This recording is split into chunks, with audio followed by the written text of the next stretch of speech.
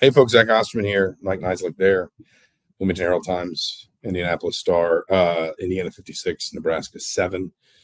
Mike, I think we've talked in the last couple wins about reframing expectations around this team, around this season. I feel like you can only really have one expectation at this point, which is that until they prove otherwise, and they might at some point, they might next week against Washington, who knows? But until Indiana proves otherwise, you've got to treat this like a Big Ten contender, which means you've got to treat this like a playoff contender because that is the kind of football Indiana's playing.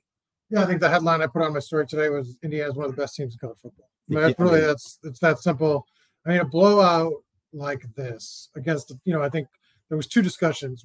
Is India coming into this game? Is Indiana's offense for real? And how good is Nebraska's defense? We learned well. Kurt Cignetti had some thoughts. I think we know. Kurt Cignetti had some thoughts. I think we know. Maybe Nebraska's defense wasn't as good as everyone. Turning in live from Shalubi's.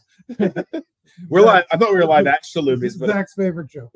But no, I think there'll be questions now about Nebraska's defense. But look, this was a just out and out three-phase dominant. They outcoached them. They played better. They ran all over them against a team historically that's had not just this year, but historically has held teams on the ground to very little production. Is it the first team this season to rush for 200 against Nebraska?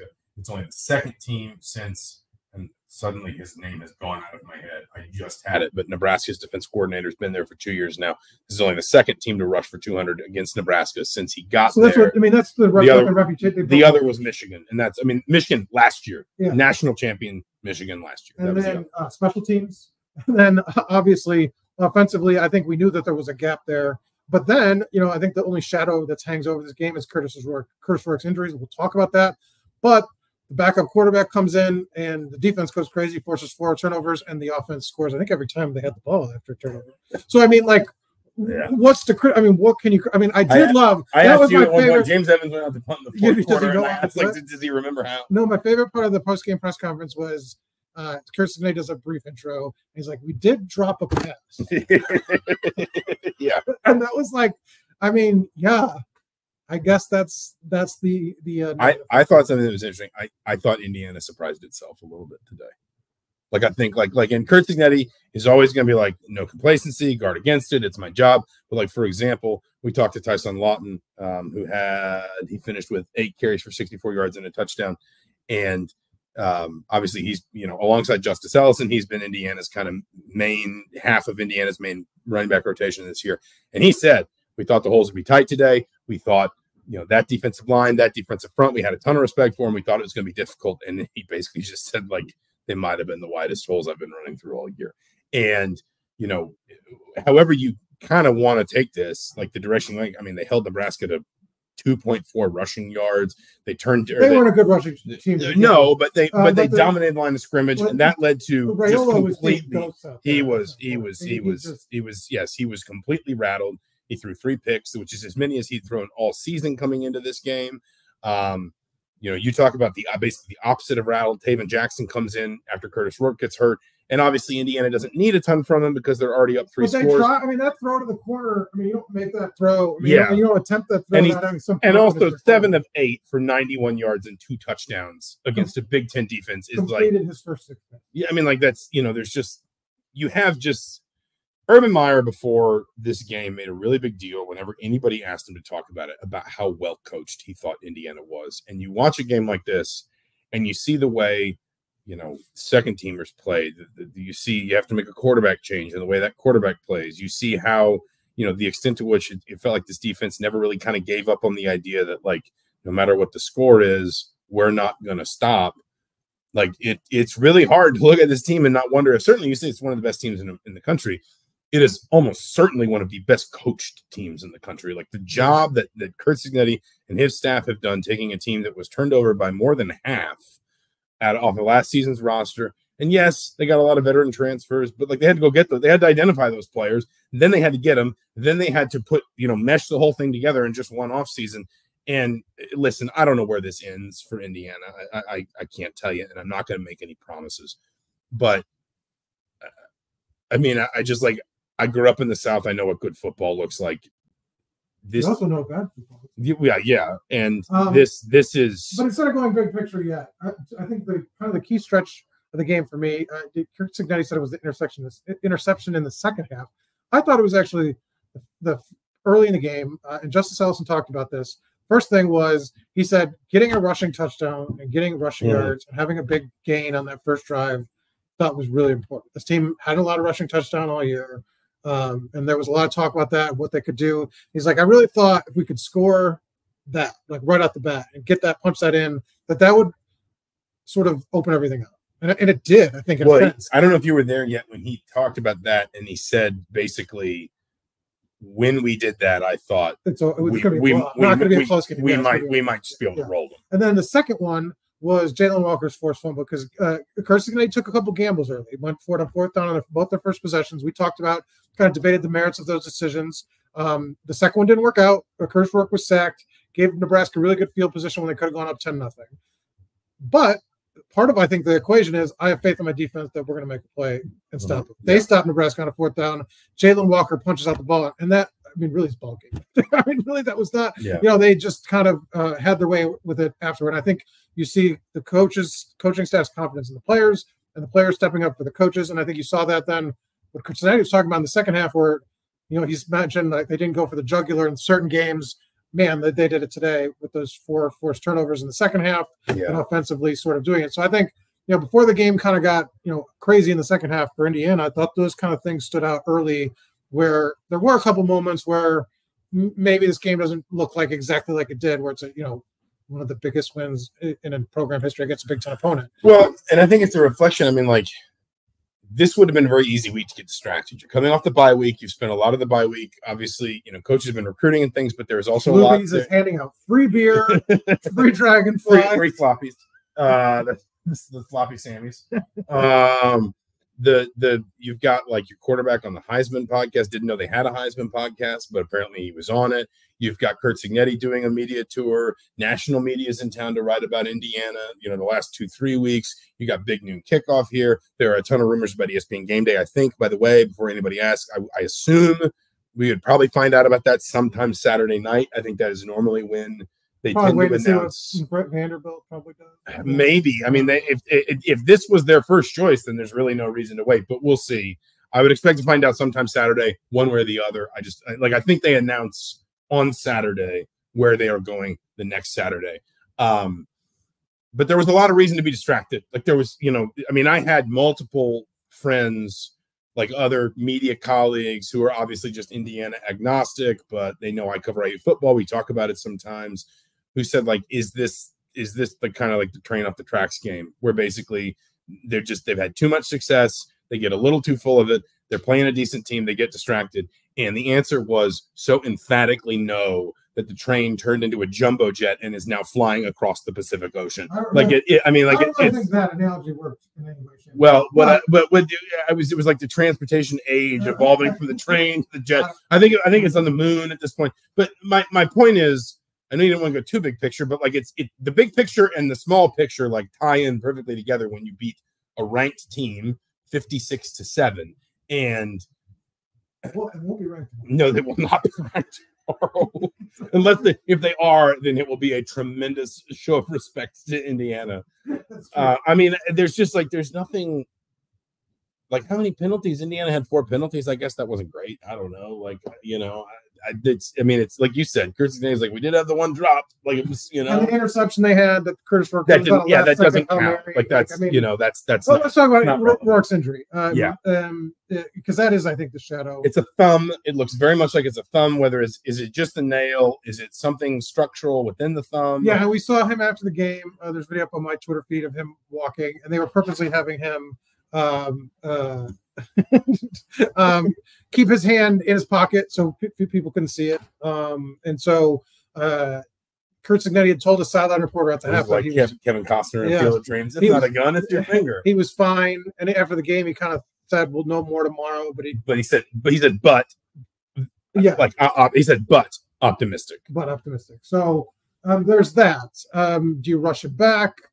What's that's the kind of the I think the question, right? Honestly, the question is just like what the long-term re-aggravation concern is. Because if there isn't a big one, if it's just follow-up question, basically what it looked like he was struggling with was gripping the football. Because he threw, I think, 4 passes in total after the injury. There was the one really good-looking one that was broken up by good Nebraska coverage.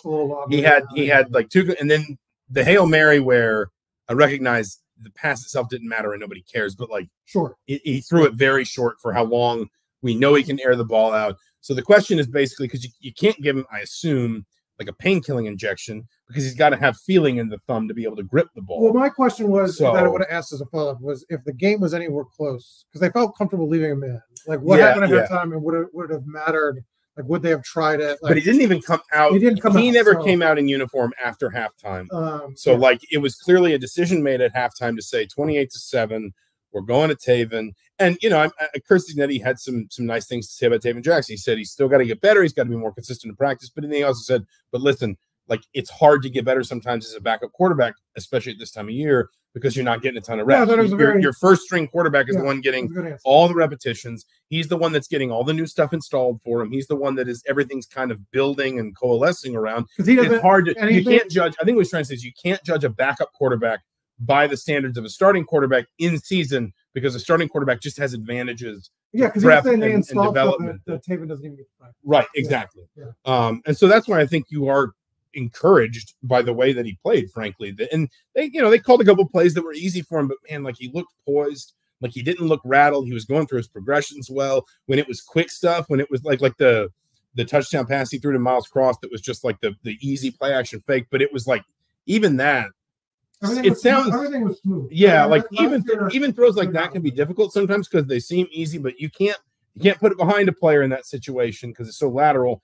It'll slow him down. You can't put it too far ahead, or obviously he'll drop it, or in some cases you risk an interception. But I do think, it'll just be the question of the week in terms of it'll dominate the storylines. And Signetti only talks on Mondays, and so it's a coach's show.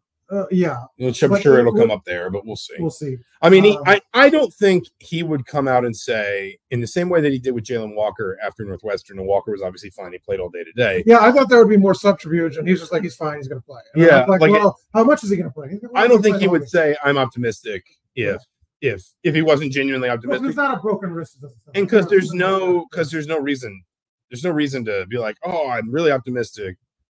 Oops. Yeah. I was optimistic, and I am now no longer. How did we like Jack Tuttle? Well, I don't know how Jack Tuttle's still in college, Craig Kelly. Mark, so this is a long-time listener. The question I have is it's MRK HSS. Mm-hmm. If we assume it's Mark, what do we think the vowel in the last name is? Hey. Mark Haas? Yeah. Okay. All right. So Mark Haas, he says, is there a historical Big Ten comparison to IU's turnaround? Are we looking more like a 1999 Rams or 2015 Leicester City situation? I know you don't know what 2015 Leicester City is. Leicester City was 25,000 to 1 to win the Premier League in 2016, and they did it. I think I actually think those are in their own ways both very good comparisons. That 99 Rams team did kind of come out of nowhere. And obviously part of it was because they built that team for Trent Green, and Trent Green was a good NFL quarterback, but then he got replaced by a guy who turned out to be a Hall of Famer. And so that just kind of changed the whole calculus. I mean, there is a bit of a Leicester City comparison there too, though, where I think Indiana I think I saw this because I get the emails from a couple of different sports books, oh, look at the Heisman odds this week and whatever. And at the beginning of the season, they'll send you odds on, basically everything you could imagine. And I think Indiana was something like plus 20,000 to make the playoff, which meant if you bet $1, you won $20,000. So at least I think that's what that means. I don't gamble enough to really understand odds, but it's just in Vegas. It's like, well, in that case, we would love it if we can comp your room, Mr. Osterman. Just come down here. But the point is, the Leicester City comparison is Hess. There we go. Okay, sorry about that. Mike is more sorry than I am, but the Leicester City comparison fits in the sense that nobody would have seen this coming. Now listen, the flip side is one person would have seen it coming. Yeah, Kurt Signetti. But the flip side is they got to they're still 5 games away. But listen, I mean, you have to talk about this team as a playoff contender. There's just no way around it. And yes, there are probably going to be teams in the Big Ten. Penn State's an example that will play tougher schedules overall. But if you win 11 games in the Big Ten, you are going to the playoff. Like you just there's no way you're not. It's when you look at the back half of their schedule, there's reasons not to be so fearful. Outside of Ohio State, Michigan's quarterback situation is one of the worst in the country. Yeah, I mean that was supposed to be their second. You start talking about more of these games as trap games, frankly. Like if game day's in town next week, you talk about Washington more like a trap game. Yeah, you talk about Michigan State, and it's like, well, you're probably a better team than Michigan State, but it's on the road and it's tough to play there. And it's you give. I know Kurt Signetty talks about complacency, but listen, we're not on his team. Like we don't have to abide by this rule that we're never allowed to talk about any of this like it's never happened or whatever. I mean, you are allowed to start talking about some of these games and just saying, I mean, Indiana's going to be favored against Washington. They're probably going to be favored against Michigan State. Probably. I mean, out of your mind if they're not going to be. They're going to be favored by a touchdown. I would be very surprised at this point if they're not favored against Michigan. I would love to know the last time that happened other than the COVID season. They're going to be favored against Michigan. I would love to know what, if someone is out there that makes odds, I would love to know what IU at Ohio State would open at tomorrow. If that was out there, I would love to know. That'd be interesting. Would it be within a touchdown? I'd say like 4.5 Ohio State. You think like that close? I mean, how do you? I mean, at this point, like, it is the way Indiana is winning. If it's not, it's the reputation.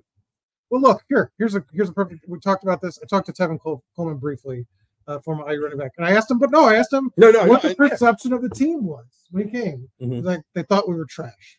Yeah, I mean, and that's what I think is built into why people wouldn't take Indiana seriously. I think that's why some people even wanted to see this more as a reflection of Nebraska than versus Indiana. Whereas it's like, I'm sorry, this is about Indiana. That's literally what it is. Is that sting? And Urban Meyer talked about it. He's like, why?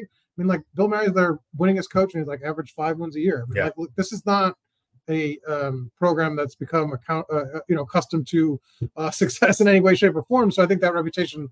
Look, you're not going to be able to beat that in one season. Kurt Signetty's talked about that, but he doesn't also care. Man, he doesn't care. He's trying his best. He's trying his best. Like he's trying his best. You're only a couple more wins away from talking about like how not even a playoff game, but like a playoff bye. And it's just like it's wild. We're going to the college. Yeah, and I did. Justin Ellison was the first player I heard use the word playoff. A first player that used it. I said, in fairness, Mikel Kamara has said natty a couple times. So like, used it as slang. Like I don't count. He could be saying something completely. He might be drinking a natty light. So maybe that's what he's talking about. I don't think that was the case. But he said it, and I laughed. I was like, isn't that illegal? Like, is there a demerit system? Do you feel like Kurt Signetty's like no looking? He said he said today, which was not as catchy of a phrase. Tomorrow is a concept. I don't think it has the same ring as Google Me. No. I don't know if that'll catch on. Too many syllables. But tomorrow is a concept. So, but the point is, the way this team is winning games, like, I mean, for example, you would have said, what is the biggest, like, sort of single thing Indiana can't afford to lose? It would have been Curtis Rourke. And I understand they were up 28-7. But the fact that they lose if you said, who's the one player you can't pull out of this, because we talked about they've developed more depth than we thought at defensive line and their skill positions. And, that they've stayed relatively healthy on the offensive line and all this other than Nick Kidwell's injury, obviously. If you said, like, what's the one thing more than anything else that could derail Indiana at this point in terms of what might happen on the field, it would be losing Curtis Rourke and all the praise that he's gotten. And I understand you're up 28-7, but you actually come out and perform other than total yards, but in terms of points, you perform better in the second half. Your field position was so good, you couldn't even. I understand that, but they couldn't even do that. Well, and here's something one of my buddies who covered Nebraska told me. At the end of the first half, Indiana was on pace to gain more yards than any team had ever gained on Nebraska, ever. That makes sense. Like in pace for 650 something 6. Yeah, I mean, but like it's just. The fact that you can even lose the player that I think the average fan or observer would identify as the most important, least replaceable player and actually get better on the scoreboard, that tells you that, again, it's a really well-coached team that is going to be hard to stop. Somebody's going to beat it somewhere, I assume, but I would reframe it into the sense like if they lose Rourke, they still probably win 10 games. Yeah. No, I think it lowers your ceiling a little bit just because I think he was playing phenomenal when he went out before. He was. I mean, like, but then that throw from Taven Jackson. Oh, but still, I mean, it's going to be longer. It's a small sample size. And yeah, sure. It's going to be more competitive environments, but I just think it lowers their ceiling a little bit. But I still think they're actually a pretty good team, even with the backup quarterback. And I don't know if you would. I mean, that's just like this is a well-oiled machine at this point. It's not one guy. It's not one position group. It's not the offense, like the defense. I mean, look, we're going to keep talking about the offense, for the rest of the season because it's just been so good. But the defense is right there. Well, the defense. I think the relevant thing about the defense to me is if people had again if people had again these sorts of doubts about, what might slow Indiana down, what might be an obstacle for Indiana. One of the things people justifiably pointed out is that Nebraska and Northwestern, the defense regressed a little bit. That compared to what it was doing to some of its non-conference opponents, Maryland and Northwestern. Sorry, the defense. If you looked at whether it was the raw numbers, the underlying numbers, the analytics and things, the offense was just like crazy outperforming all expectations. Everybody else in the conference, whatever. The defense had kind of come back to earth a little bit from some of the dominant performances against bad teams in non-conference play. I mean, today, 70 yards rushing allowed, 304 total yards allowed.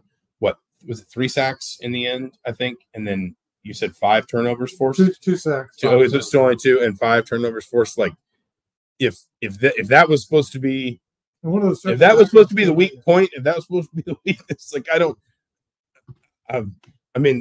I have covered. I mean, just to be brutally honest, a lot of bad football. Like I have, and I'm not picking on anybody. I'm not calling anybody out, coaches, players, whatever, but a lot of you have been around it with me. You were here for it last year. I have covered plenty of ugly football. This is poetry in motion. So far at the other end of the scale. It's the best looking. I covered some decent offensive teams, Auburn teams that had a good offense, and some really on the opposite of that, like horrible teams. But this is the best offense I've ever seen. And again, like I bring this up a lot, but it's not because they just have some freak athletes that can just beat everybody down the field, or like they have a Derrick Henry like running back that just can't. Like it is so well schemed. It's not like when you get a generational player and that just lifts your offense. It's the complete anti-current era of college football where it's just like they've built this sort of special team and group of players, and scheme has a lot to do with it, and coaching has a lot to do with it, and it's just here we are. We'll leave it there for now. We'll be back midweek. We swear we'll podcast this week. Things came up. We just couldn't make it work last week, but we promise we'll podcast this week. Will we be talking? All right, official prediction. Will we be talking about ESPN? By the time you listen to this, you probably already know if you aren't watching right now. Will Indiana be hosting game day next week? I'm going to do it now. You got to do it. Right? I think the answer is yes. I think you got to go ahead and do it. Because Michigan's going to. If Michigan loses today, I don't think you can wait for Michigan. I think you do it now. Mm-hmm. And then because you can always do Ohio State anyway. Yeah, you might see. Yeah, you might see them again at Ohio State. And the Big Ten championship. I mean, they could do game day 3 times. I don't know. I genuinely, hand to God, I don't know that game day is coming, but I would predict. If you're asking me, is game day going to be here next week or not? I would say I think it is more likely than not they will be here. Sure. There we go. We'll leave it there. He's Mike Niziolek. I'm Zach Osterman for the Bloomington Herald-Times, for the Indianapolis Star. See Zach at Shalubi's tonight. I imagine you're making I'm doing some karaoke. Peaceful World by John Mellencamp 11 times in a row, and then I'm going home. Thank you so much for watching. Eat at Shalubi's. We'll talk to you soon.